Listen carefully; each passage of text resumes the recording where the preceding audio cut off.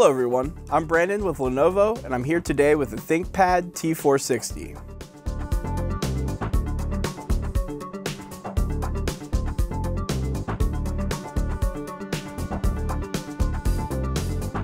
Today we are going to be replacing the memory module.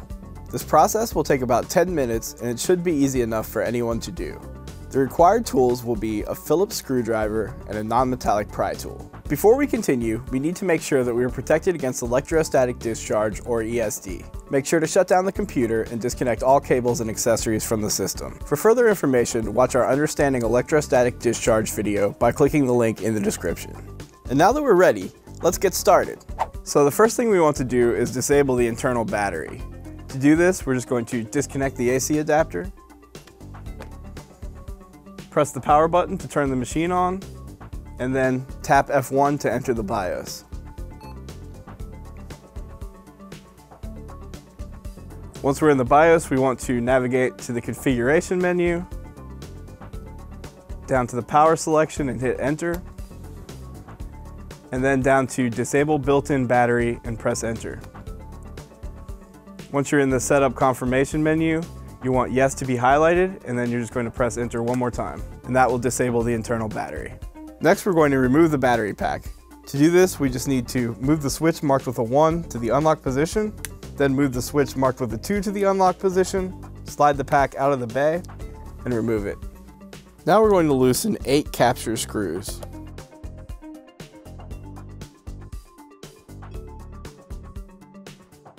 Now that the screws are loose, we're going to use our non-metallic pry tool to pry open the edge of the system and then go around the system, releasing all the clips.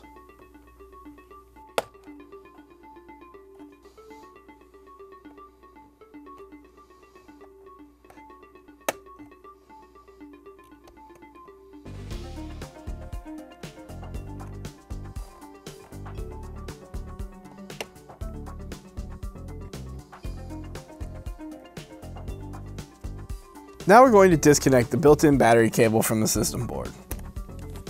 Next, we're going to remove the memory module. We just want to pull back the flap, press apart the clips, and then pull the module from the slot.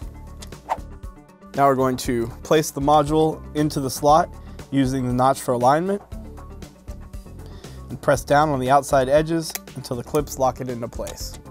Next, we're going to connect the built-in battery cable to the system board. Now we're going to place the cover onto the system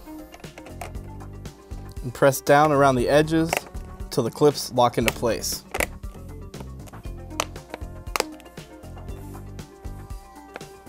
Now we're going to tighten 8 captive screws.